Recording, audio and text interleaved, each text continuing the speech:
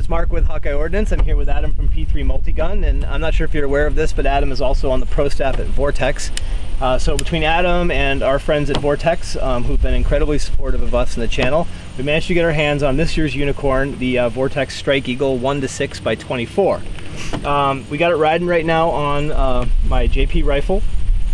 It's replacing this guy, which we've all come to love, which is the Vortex Razor 1-6 HD. I'm going to be doing a full review on this probably in the fall, but I wanted to get a full season on it because it's a lot of money, guys, and I want to make sure that my review is comprehensive before you spend the cash. But so today we're talking about this guy, which comes in right around 300 or 350 bucks, we're thinking. I'll verify that and put it in the notes. We put the optic on. It rides quite a bit further back than the Razor does, but it seems like even at the the half an inch or an inch longer back here because of the different eye relief, it seems to kind of work well. So we really just swapped it out directly for the Razor. So we're gonna go sight this guy in at 50 yards and see what we think.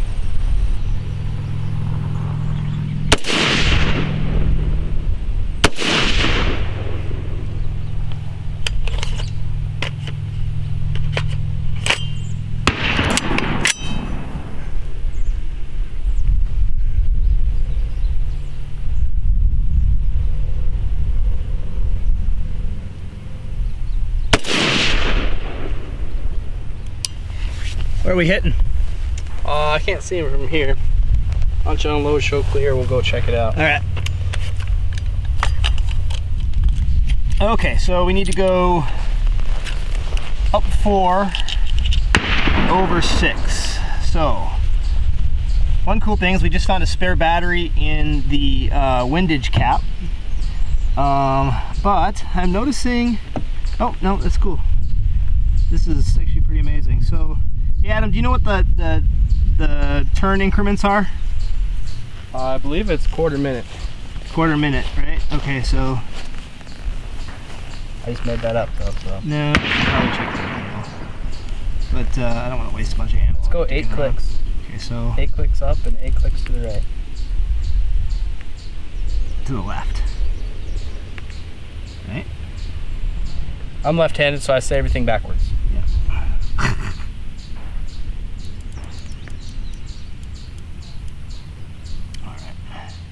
Their own little special language. Just leave those off for now, exactly. This is not over. Alright. Oh. So, just for the record, I'm still kind of a wounded pony here. I fucking took a dinger at a match on Sunday and tore up both my knees and my elbows. And it's just killing me to be down here on the ground, but... Love of the game, right? Yeah, exactly. It's for the subs. Yeah, people want to do outlaw shit, or want to be outlaw. Wait, what's your quote? People want to be outlaw until they have to do outlaw shit. Yeah, outlaw shit. Everyone wants to be a YouTuber until it's time to go film. All right. Are you okay being there? Yeah. I've never actually killed anybody 5 feet to my left before, but it's a new day. All right. All right. Here we go.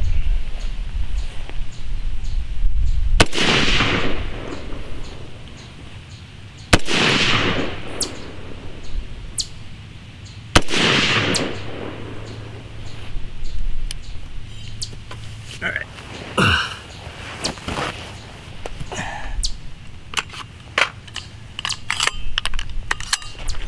So just to clear up kind of all the variables here, the JP15, we're using 55 grain Freedom Munitions reman ammunition at exactly 50 yards. The first group, and we'll get a close-up of this, the first group here was the first 3 shots I took.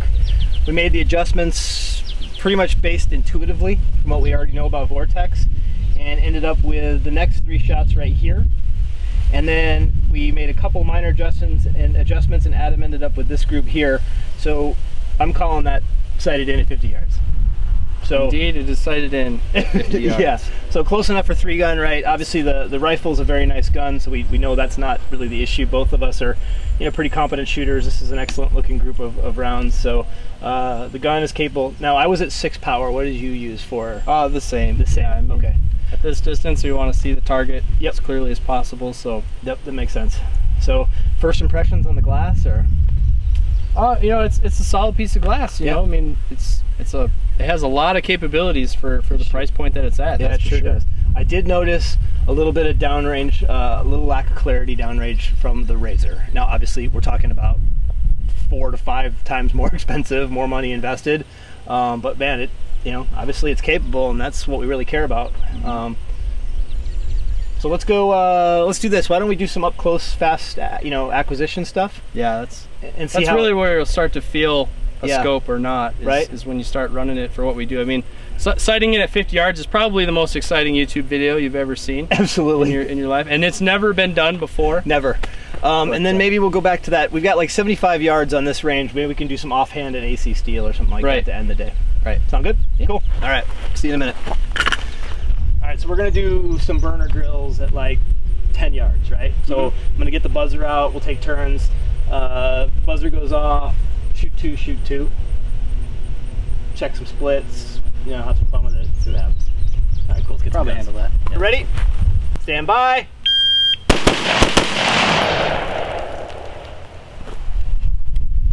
1.36 seconds. Try it again. Yeah. Go ready. Shooter ready. Stand by. Sorry, you gotta clear this one. Shooter ready. Stand by. 1.15.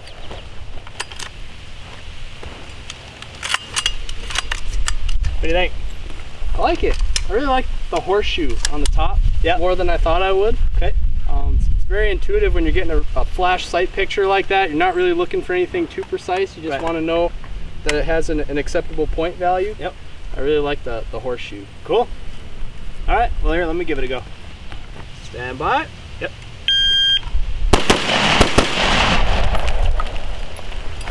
.193. Try that again. I think I only have a couple left. Let's see what happens. Stand by.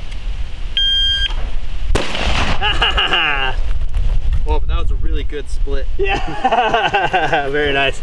It's good. I mean, the reticle at this range is really nice because it's just totally, it just wraps around the target. You just kind of pull the trigger and you're good to go. Right. That's real, you know, and in a 3-gun scope, we're trying to get one optic to do a lot lot of things. That's right. We need close range tools and long range tools. Agreed. And you know, if we don't have the illumination there for a red dot, that horseshoe there is pretty handy. It is very handy. I could use a little more brightness out of the. For sure. We're cranked up at 11. It's a very sunny day. We do have the sun kind of at maybe 10 degrees down on us right now, so this is about as bad as it's going to get. Mm-hmm. But you know, I can see red. Yep. But it isn't saying, you know, hey. But yeah, but at the same time, you know, we have to consider the price point. No, you know? absolutely right. You know, that's some of what you're giving up. Yep. You know, but you know, unilluminated 1 to 6. Yeah. You know, this price is ridiculous. So crazy. All right, up close, it's a thumbs up for sure. So, all right, let's go do some. I think we can hit that BC back from 100 yards. Yeah, I think it's more like 75 back there, but let's give it a go. We'll range it. We'll range it. Sounds good. So before I charge that up, let's do. We'll do low ready, beat. Try to hit that steel downrange. Now we're at exactly 100 yards right here to the backstop down there. We have an AC steel that's basically half gray, half white, like 90% of all the targets we get to see. And I'll highlight that with a little circle or something. All right, so we'll do what we just did, just one shot though. And while it sounds like a fairly, you know, normal shot or unimpressive shot, this is actually a very good test for an optic. We have an opaque target that's somewhat in a shadow, or it backed up against a shadow. The sun's in our face on a bluebird day, and we're going to try and see it and hit it offhand. So this is actually a very good test for an optic, even though on paper it seems like a fairly unimpressive shot. No, I don't know about that. I've blown a few 100-yard offhand shots before. Not that I haven't. Yeah. You know, this is a fairly reasonable shot that you should expect to see in a match. Yeah, so. exactly. So, all right, shooter ready? Yeah. Stand by. Low ready, please. Low ready. Stand by. Gamer.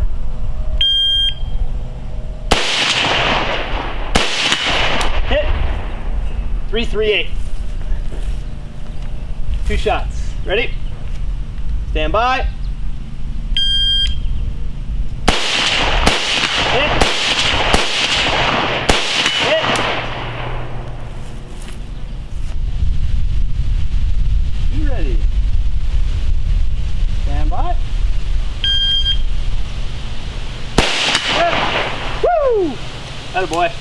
A lot easier on 3.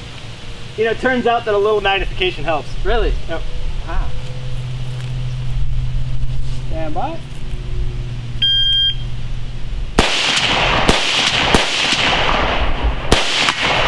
Jeez, that was weak sauce.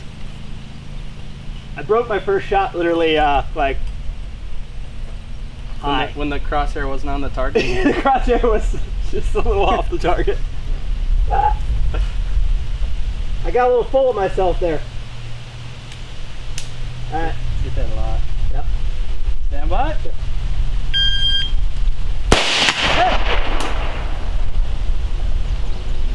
Stand by.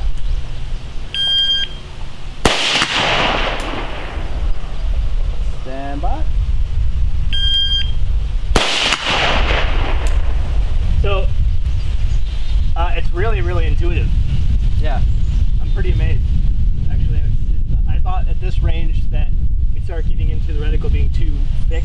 Mm-hmm. We'll fly in some images of the reticle so you can see what we're looking at, but it's almost like the chunkiness of it sort of helps at this range. I do like the reticle. I'm kind of a minimalist on reticles, but you know, I'm just one guy, so if I had to pick a Vortex reticle, I would definitely put this one at one of my favorites that they've come out with. I'd like to see it in a Razor, to be quite honest. Yeah, I could see that. I mean, okay. I mean, I just got. Here's the thing, guys. The guy buying this optic is going to be shooting club matches. Right. You could use it to reach out further, but for the most part, I think this is going to be hand-to-hand, mostly of people shooting club matches, right? Mm-hmm. And if you can make 100-yard offhand shots at an AC steel, there's not a whole lot you can't do at a club level match. You're going to see 200-yard targets, but generally speaking, you're going to be supported in some way or another. Mm-hmm. You certainly got the optic for it. Mm-hmm. So well, I'm excited to run this tomorrow night and see how it goes. No, there's a lot of value here for sure. Very cool. It's definitely everything you need to be successful. I agree. All right, well, we're gonna run it hard tomorrow, and we'll film that, and we'll go from there. All right, guys. So today we're here shooting the Mini 3-gun at Forest Lake Sportsman's Club, which is quick becoming Minnesota's premier shooting venue, especially for action sports. And there's a short match tonight. We've got the Strike Eagle running on the JP again, just like we had yesterday. It's all sighted in. This is going to be the rifle stage today, so there's going to be kind of on either side some quick burner paper targets, and then these AC steels offhand down here at about 50 yards or so. And we're looking forward to seeing how she performs. So after this, we'll get together. We'll talk a bit about the optic and kind of give our final thoughts on it. So see you in a little bit. You ready? Yep. Stand by.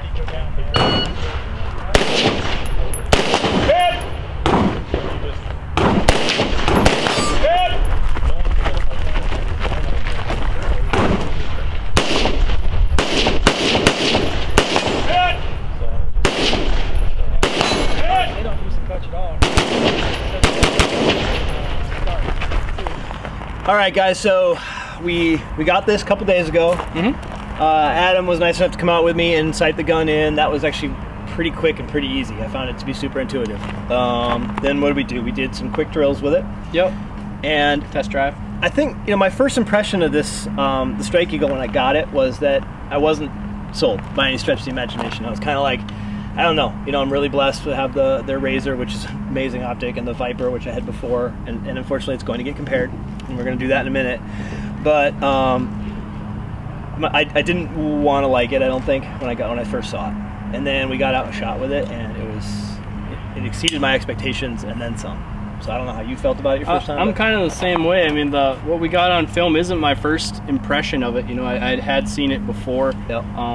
Behind the scenes before it was released, and I was expecting to be disappointed. I really was, because you got to look at the price point. You got to consider who they're targeting at that price point. Yep. And it's not me. Nope. You know. But I was pleasantly surprised in the limited amount of time I've actually shot one, which you've seen on camera. Yeah. I mean, it is a more than adequate scope. It gives you what you need. Yeah. It gives you a good clean sight picture. It's got a reticle that you can use I found the reticle to be great once without being too busy. Absolutely. And yeah, I mean, it is a lot of scope for the dough. For the dough. Yeah. So I also got a chance to shoot it in competition tonight. and under pressure, I struggled with a little bit of the clarity. We had, you'll see the footage. You've already seen the footage, I guess, at this point. But there was a lot of shadows, a lot of bright, a lot of dark, and then I was kind of stressed out, and my glasses were a little foggy, and just the whole thing. I struggled a little bit. I took way more pokes at those 50-yard offhands than I needed to. But then the close range stuff, it just burned. It was great. I'd highly recommend it. I really like the reticle. I do too. I would like to see that reticle or something like it in a razor.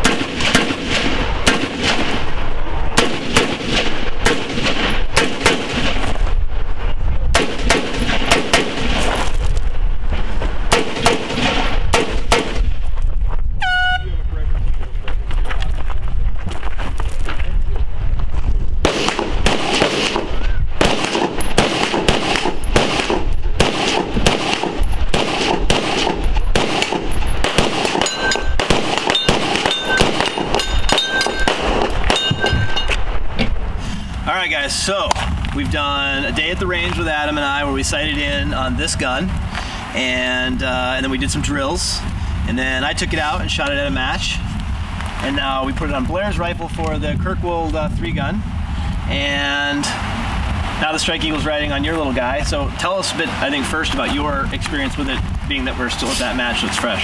Yeah, it's a 1:6 by 24, second focal plane scope. Right out of the box, it's well made. Obviously, it's a Vortex, so there's no worries there. The biggest thing that differs from this than from some of the other scopes, like the Viper or going to the Razor, is that it's got a much larger reticle. It's kind of a hybrid dot and a donut with a BDC built in the middle of it. It's a little busy for me at first. It took me a little bit of shooting to get used to it at distance. It's close up, it's awesome because it's this big thing right in front of you. You got both eyes open. Anything within 50 yards, you could just both eyes open, point at it, squeeze your trigger and move. Some of the more precision stuff on like 6-inch HM plates at distance, it just took me a little bit to get used to it. But once I got used to it, just because it was a different reticle and I had to kind of focus on where I wanted to be, man, it was perfect. It was right on.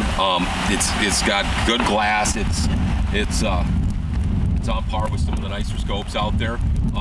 It's not a razor, and it wasn't intended to be, but I really like this thing. This is a rifle I just built for one of my kids, and I think that was one of its strongest suits is at its price point. Yeah. It's the nicest optic that is available out there for our type of game. And I would say for like guys that do a lot of varmint shooting, coyotes and stuff, it would cross over to that really well as well. But my son really likes this thing.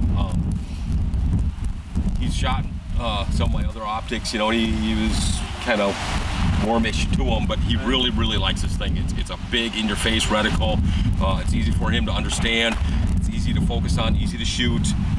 It's got, we had 11 brightness levels on this thing, so you can really tune it in where you want it to be. It's not overly heavy, so it's not adding a lot of weight to your weapon. Yeah. Once we got it zeroed in, I mean, this thing really sang. So, if you're on an extreme budget, this is the scope to go to. Or if you're looking for an optic for a secondary rifle to keep around, great. But for me, and I think it could be for a lot of other people, is guys my age or kids are getting older and they're starting to come into 3-gun. This is the perfect optic to get your kids into 3-gun. You're not breaking the bank to put something like this on a rifle, so they have their own rifle that's suited to them and to their style of shooting. They can set it up the way they like it. Because obviously not a lot of people can run out and just start putting top shelf glass on several weapons. And if you got kids, I've got 2 of mine that are shooting already. So, this is a perfect platform for that. Cool. It works really well. So, you like the glass? Yeah. I think you like the glass. Yeah. Yep. We always got to throw in the caveat of the price point. Well, let's do this real quick before we get into, because I want to talk about this against the Viper and the Razor that we have here, right? But I want to do that. Let's give it a fair shake before we cut it into all that. So, right. But I did like the glass. I saw it early on. I was really expecting to be disappointed, right? Because most scopes, $300 are disappointing. It's kind of the reality of it. And I was pleasantly surprised. When we actually shot it, I was very surprised with the capabilities of it and how it actually was when you could look at it outside of a retail environment and got it into the wild. It's a really legitimate scope. And I think Blair also raised an interesting point about hunting. You know, a lot of people come in predisposed to a 2.5 to 10 or a 3 to 9 for a hunting application, and while 1 to 6 really was developed in the tactical and competition market, it's a pretty legitimate scope. It makes a hell of a lot of sense here in hunting up here in the northern West, where I'm from in northeastern Iowa, we get very hilly, wooded terrain, and I've got some friends of mine that are avid coyote hunters, and they're chomping at the bit to look at this thing, right? Because a lot of their shots are maybe within 200 yards, and it's fast moving, and it's not a lot of super open country where you can take your time and really dial down with a high power optic. But I was impressed.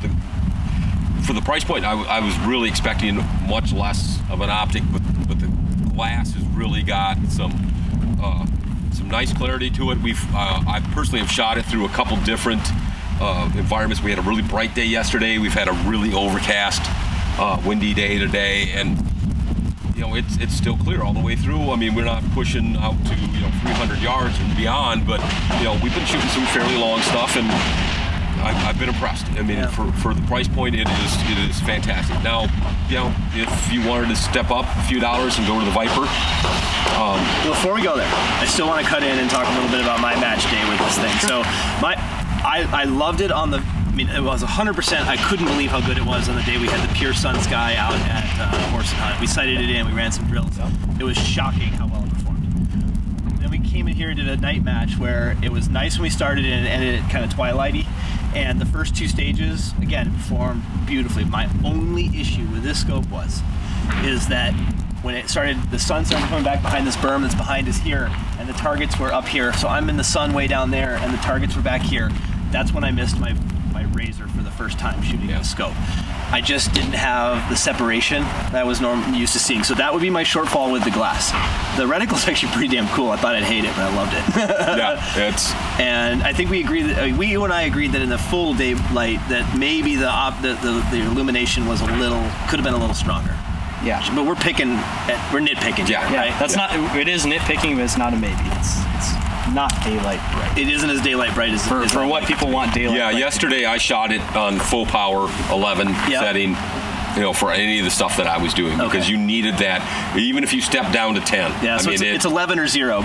Essentially, in full daylight it is. But today, it's a little overcast. I ran it at 9. Okay, all right. So again, it's kind of like you're going to run the top range or nothing. It's pretty much what it is. So, okay. Not that I really do anything different with my razor either. No, that's a valid point. The lower settings are more for those low light hunting tactical applications. What if it's like burger? You can keep asking. Yeah, you can keep asking. Yeah. Okay. The Viper one. So Ruben, Mark wants a special reticle that's just for him. Just for me, exactly. Like super bright. All right, so let's take a step back now. Basically, I think everybody here, and certainly at the price point, is saying this is an awesome option. It's a super win. Okay. And now let's go a little further into this and talk about it versus the Viper and the Razor. Okay, because those are $500 roughly for the Viper 1 to 4 and $1,200 or so retail for the Razor 1 to 6. Okay. So let's just go down the line and do this. If you were, if you had your druthers, right? And obviously money is an option, so we're gonna have to leave that caveat in there, right? Money is an option. What are you thinking about the three pitches of glass we have? Well, I have a Razor and I love it, and I wouldn't trade it for anything else. I mean, if I could just go out and pick one off, See, for me. You're not bummed you bought the Razor. No, not at all, not at all. But on the other hand, I'm not going to run out and buy another Razor to put on my kid's rifle or a backup rifle. Yep. That's another good thing is an excellent backup rifle optic. Yeah, absolutely. I haven't had a lot of trigger time with the Viper, but honestly, for me, I would just buy this. Okay. It'd be this or the Razor. I know I'm going to both ends of the spectrum. Yeah. I mean, if you go all the way into the top end, you're not going to regret it. I mean, you're going to have top shelf optics, the clarity, the light gathering, everything's there that you want, you know. But I personally myself, I don't see that much discrepancy between this and going to the Viper. And the reticle really sells this model. Oh, for you? Okay, cool. I mean, for me, if you're asking Strike Eagle or Razor, I'm gonna go Razor. Yeah. Strike Eagle or Viper, I'm gonna go a Viper. You know, the scope is the only chance of visually perceiving the target. It's to enhance. You know, Vortex is the force of optics. It is your perception of the target. So I'm gonna get the brightest, sharpest glass that I can get a hold of. And if I had to choose between 1 to 6, you know, Strike Eagle glass or 1 to 4 Viper glass, I would probably choose the Viper. And it's just unfortunate that there's nothing in between these in the space that scope gets compared to this scope, because they're really not the same thing. They are. No. So you know, there's plenty of room in the space for a Viper 1 to 6. You know, I'd really like to see that happen. We definitely float that out there to our friends as much as we can. But no, it's unfortunate because it's a really cool scope for what they tried to do in that price point, and it's just not fair to compare it to this. No, I get that. So my thoughts on the thing, and I've run all three now, as much or more than anybody standing here, and obviously if one can afford this, this is the best choice out here. Okay, so it's not fair to this because they are not the same scope. However, I really am amazed by this. This guy shocked me to death. I think it's pretty cool. So what I'm gonna say though is I'm gonna take a little departure from you guys. If I'm shooting in Minnesota where we never get past 200 meters at a match, I'm thinking the Viper wins all day long. I would just spend the extra $100 and get the better glass, right? Having said that, if I'm living in Arizona or in North Texas where shots are gonna be 300, 400, 500 meters on a regular basis, I'm going right there every time, because then I have that extra capability, which, and the fact they pulled off 1 to 6 under $400 is just insane. It was unheard of. It didn't even exist as a possibility several years ago. So I hope we've put together something that was in depth, guys, and that it covers both, you know, some of the Vortex line, but more importantly the Strike Eagle, so you can make a good decision. You will not be bummed about having this, and at this price point, hell, you could transition to an upper level scope the next year and be stoked to have it.